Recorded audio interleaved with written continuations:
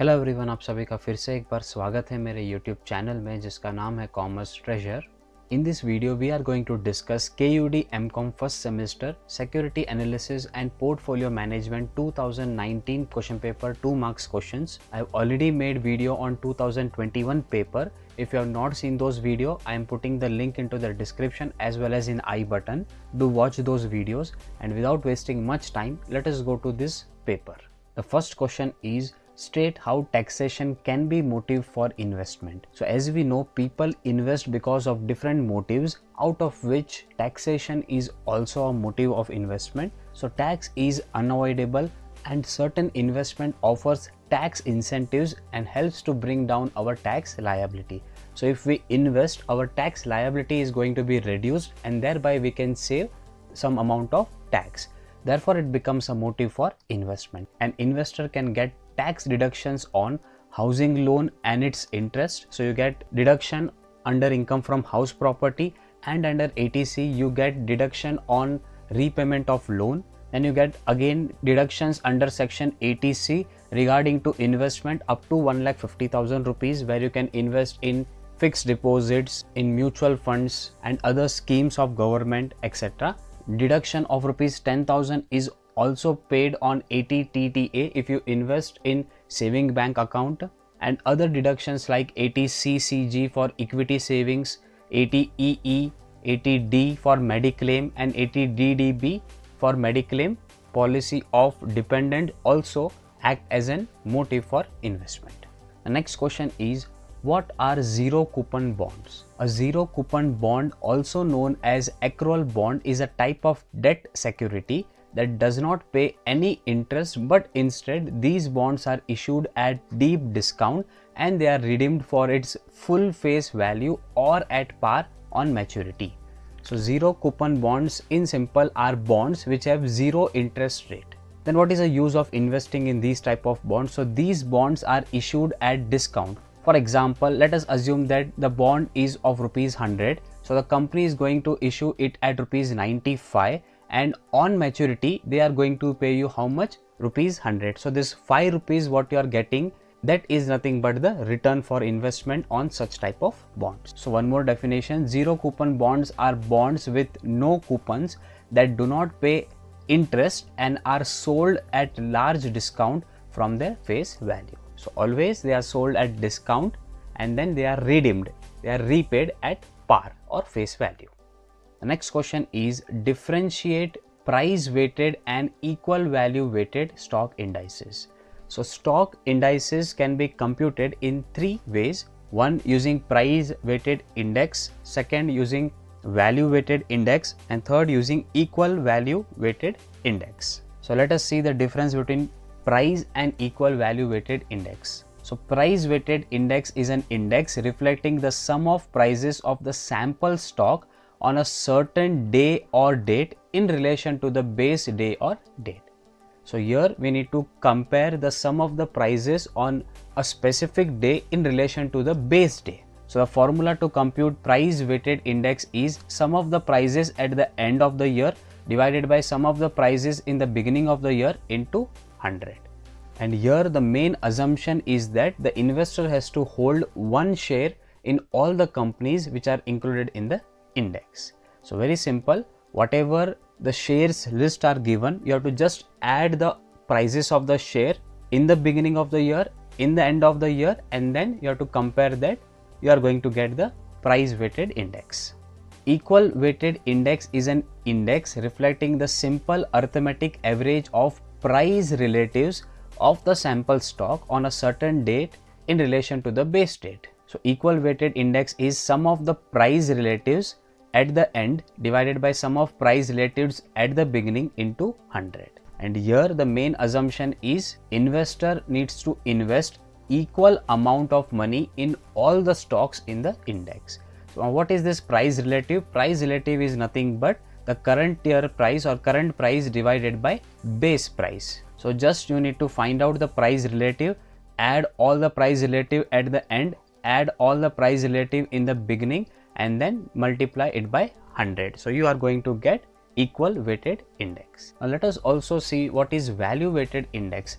Value weighted index is an index reflecting the aggregate market capitalization of the sample stock on a certain date in relation to the base date. So here what we do, we find out the sum of market capitalization at the end of the year divided by sum of market capitalization in the beginning of the year into 100. Now what is this market capitalization? Market capitalization is nothing but what is the price of that stock into how much stock has been traded, how much is the volume of the trade. Value weighted index is nothing but sum of market capitalization at the end divided by sum of market capitalization in the beginning into 100. And here the main assumption is investor has to hold stock of the company in the same proportion as they are in the market index. So these are the meaning of three types of index, how you calculate them, and what are the main assumptions. The next question is, what is minimum variance portfolio? Now minimum variance portfolio is an investing method that helps to maximize the returns and minimize the risk. So in simple sentence, minimum variance portfolio is nothing but it is the combination of securities at which your risk is going to be least. This is what is given in the second definition. It is a situation where portfolio risk is lower. It is a combination of security which results in the least risk. So if you mix two different types of securities, at what point you get the least risk, the lowest risk, that is what is called as minimum variance portfolio. So it is calculated using the following formula. So if your correlation is +1 or -1, then the formula for finding out the proportion of securities is weight of X is going to be SD of Y divided by SD of X plus SD of Y, and weight of Y in this case is 1 minus weight of X. So you have to find out the value of weight of X and weight of Y and then find out the standard deviation, that is going to be the minimum variance portfolio. Now in case if the correlation is any other thing apart from +1 and -1, that is it may be 0 or any other value, then the formula to compute weight of X is going to be variance of Y minus covariance of XY divided by variance of X square, variance of Y square minus 2 into covariance of X and Y. So weight of X is how you have to compute in this way, and weight of Y, it is same as we computed in the first case. So remember the formulas and definition of this minimum variance portfolio. The next question is, what is efficient frontier? Why is it convex to the origin? An efficient frontier is a line representing all the efficient portfolio plotted on a risk return graph. So whenever you plot all the efficient portfolios on a risk return graph, then it is called as an efficient frontier. So it is a set of optimum portfolios that offers highest returns for the given level of risk or lowest risk for the given level of returns. So it is nothing but it is a line which consists of the efficient portfolios which are plotted on that. Then why it is convex to the origin? The efficient frontier is convex towards the axis of expected return, as all the assets have correlation between positive unity and negative unity, that is +1 and -1, and because of this it is convex to the origin. The next question is, state the meaning of single factor model. The single factor model is the simplest form of return estimation models where only one factor is considered. So these models are used to find out the expected return. So whenever you are using only one factor to find out the returns of a security, then it is called as a single factor model. The best example for single factor model is your SAPM model, which makes use of only one factor, that is beta, which is the market return volatility. The most common implementation of single factor model is SAPM model or capital asset pricing model, as I said, where single factor is beta or the volatility of the securities return to the market returns. This model was suggested by William Sharpe. The next question is, give the meaning and distinguish security market line and capital market line. So security market line is one which decomposes all the stocks in a straight line, and capital market line is a line which decomposes a stock into risky and risk-free returns. So let us see the difference between these two lines. The measure of risk used in CML is standard deviation, whereas the measure of risk used in SML is beta. So this is the first difference. Second is, in CML only efficient portfolios are on the line, whereas in SML all the stocks must be on the line, as I discussed in the meaning. The third one is, in CML returns cannot be negative, as ST cannot be negative. So always the standard deviation is a positive value. So therefore returns cannot be negative. But in SML, as beta can take negative value, the returns may be negative or it may be positive depending upon the beta value. The fourth difference is, CML is applicable to portfolios, whereas SML is applicable to individual securities. And last difference is, in CML both systematic and unsystematic risk are considered, whereas in SML only systematic risk will be considered. So these are the differences which have been asked frequently in your exams. The next question is, what is portfolio beta? How is it computed? So portfolio beta is a measure of overall systematic risk of a portfolio of investments. It equals to the weighted average of beta coefficient of all the individual stocks in a portfolio.